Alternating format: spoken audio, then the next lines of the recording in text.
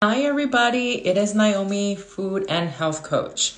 I want to have a conversation today about why is it all of a sudden so important, like your health now? Like, why is that the case? I had two conversations with clients today where they shared how maybe their grandparents' generation was not as sick and they were able to do things for a very long time into very old age.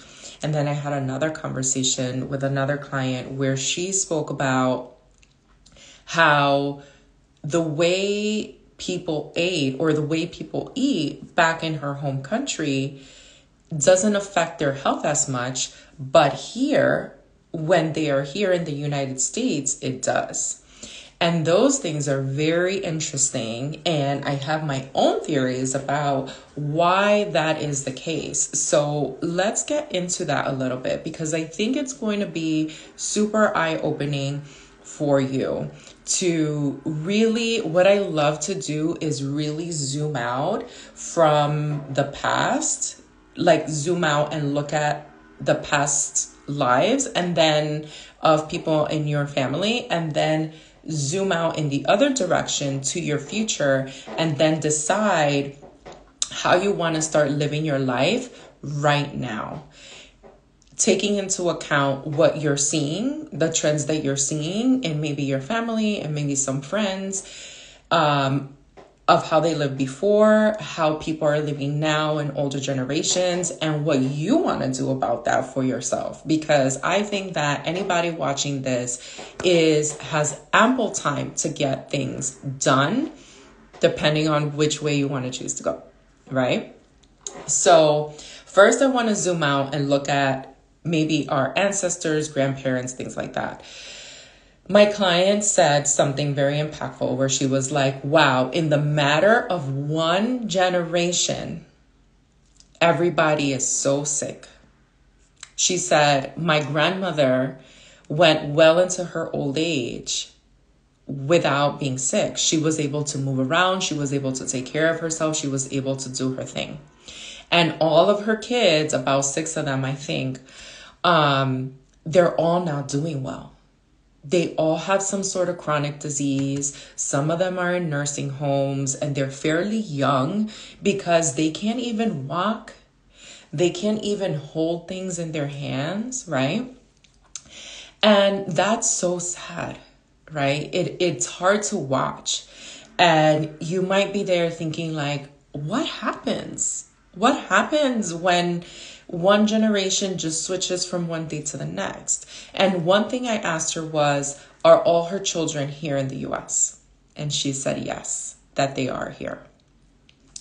So what I think happens is, right, like it's not proven or anything, but there's plenty of literature out there that can back this up, where it's like older generations lived their life in a different way. I'm not saying they didn't have hardship. I'm not saying they didn't have stress. But if you take into account holistic health and what goes on, the lifestyle matters a lot. So this particular client's family is from the Dominican Republic. I'm Dominican. So what do you see there? In general, right? These are generalizations. The food that they're eating is directly from the ground. Is whole foods, is complex foods, right? It's pretty fresh. Especially back in the day, there was like no processed foods really, no fast food really, no junk. Even if it was the junk, it was actual food. It was like dulce made from fruits and chicharrón. I love to bring up chicharrón. It's so good. But it was actual foods, right? And they were moving. They had to get their chores done. A lot of people had jobs outside the house. They had to transport things physically from one place to the next. They were maybe harvesting their own food. They had to walk places because maybe they didn't have transportation like that. They were in sunshine. Okay, that matters for a lot. They had community, whether it was at the church or their neighbors, even if it was bochinche, they had community. Okay, so no one really had to think about how their lifestyle was and how it affected their health, because the norm and the regular way that they were living their life was conducive to promoting health. This is why I see people in their 80s in the Dominican Republic, and you would think that they were maybe in their 60s, 20 years younger, because of the way they are able to move, of their strength, of the way they're able to sit up straight, of the way that they're still able to take care of themselves and live a fruitful life.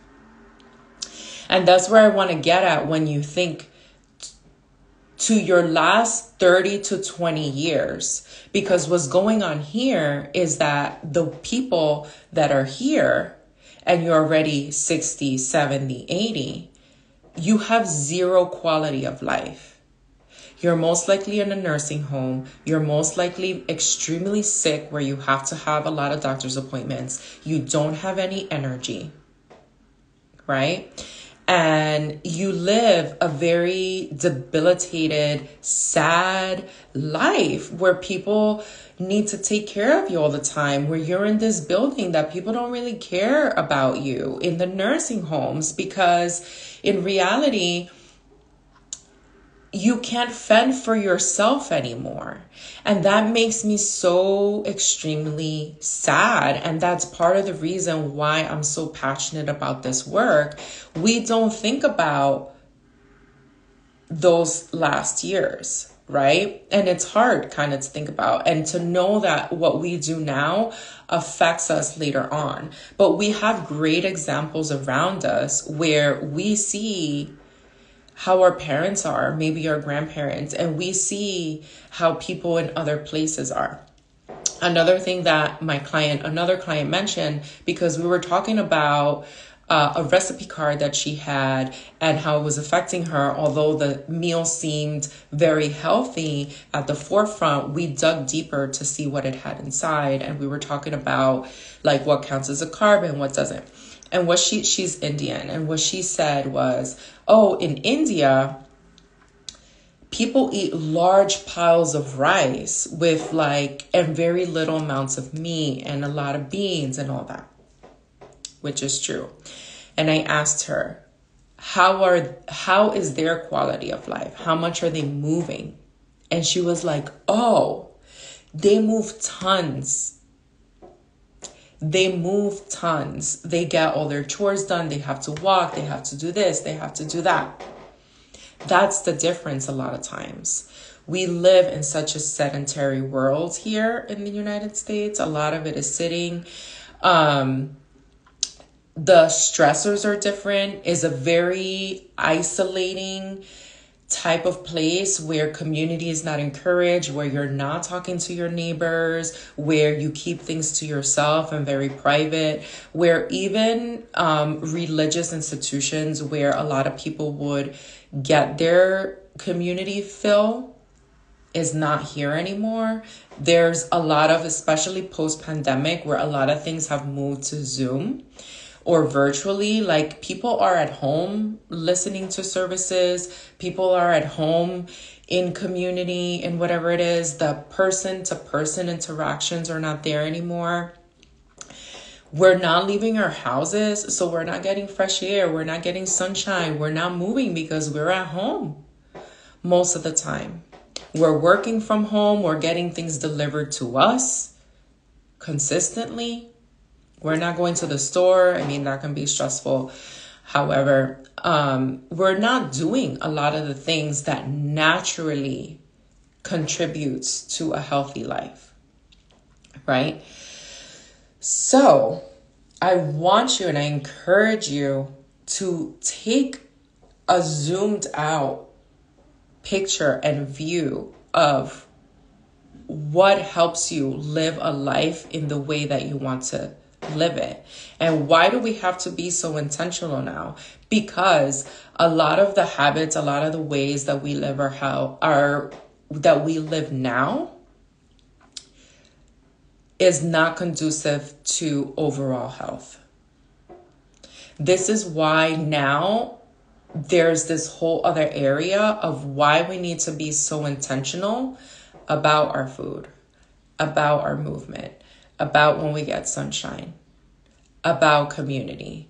And that can seem so stressful because it's adding on to what we already have to do with our careers, with our children, with our family members, with our friendships. Like everything just seems like another thing to do.